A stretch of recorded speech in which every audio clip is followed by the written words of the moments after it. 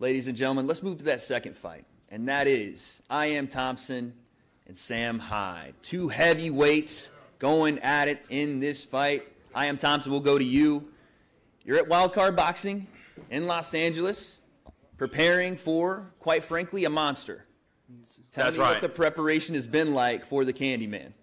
It's been a lot of hard work in the gym, a lot of hours. It's been a good fucking time at Wildcard. I love that gym. I think on Saturday night, one thing I can promise for sure is like we're two big guys, around 260 pounds. We're both going to hit hard, so it's going to be a show, that's for sure. Sam, I'll come to you.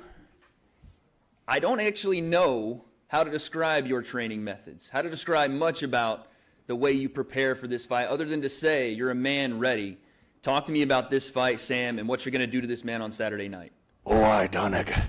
Have you heard much Irish folklore?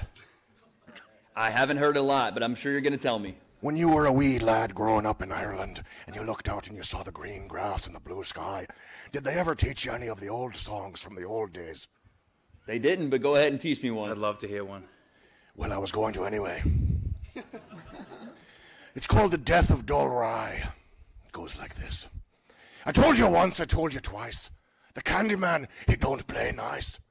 Men from Ireland, we don't back down. We'll turn your smile into a frown.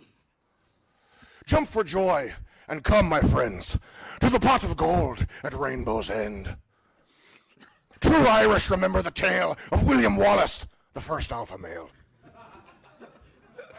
His ghost of the Isle fights by my side. It is to him to whom I confide. Tee-hee-hee, the Candyman sees. It's font small.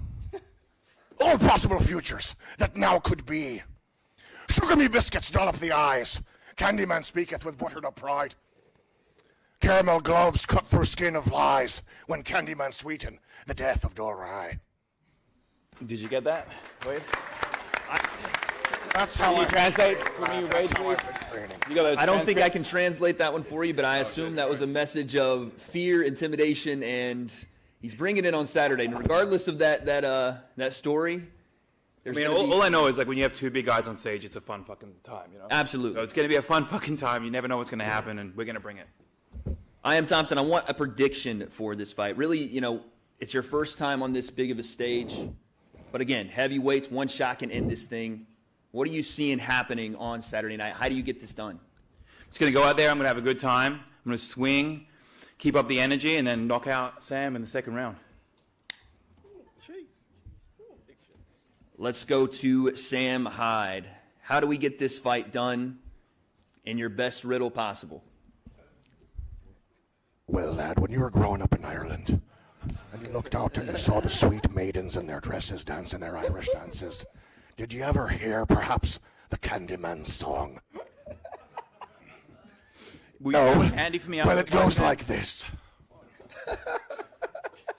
Sweet, sugary adversaries are perfect for the munching. With a hankering for confectionaries, my fists are hungry for punching. I weave my cotton candy web, and you fall into my trap. Procure my bib and dessert fork, so that I may begin to snack.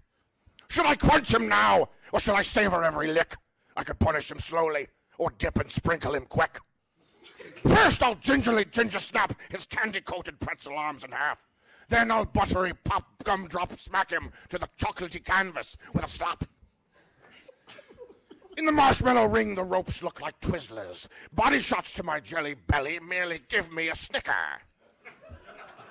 Cookie cups and candy canes, sugar plums galore. The candy man with sour patch fists will knock you clean to the floor. I'll pumpkin crumb cream crunch punch his powdered donut head until the juniper belly jelly jam comes tumble bumble squeezing out of his neck. There it is, ladies and gentlemen. Fair enough. Fair enough. Fair enough.